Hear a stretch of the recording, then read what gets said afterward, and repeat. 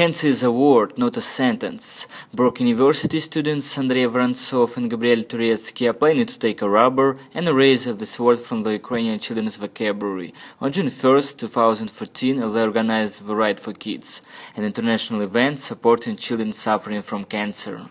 Right for Kids is a charity event dedicated to fighting childhood cancer in Ukraine. The idea is that we are two active wrestlers, me and Gabriel Turetsky, who is my teammate. We're going to ride from France all the way to Ukraine. We want to spread the word about this cause and raise money for childhood cancer. So I will be cycling side by side with Andre, and he's my close friend and mentor.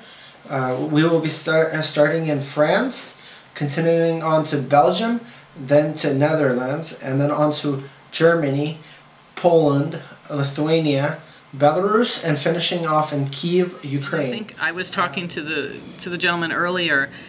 It's a huge undertaking. I want them to be realistic about the amount of work that could be involved. I think it's a great challenge and something that lots of people can get behind, but it certainly does take some work to make it happen.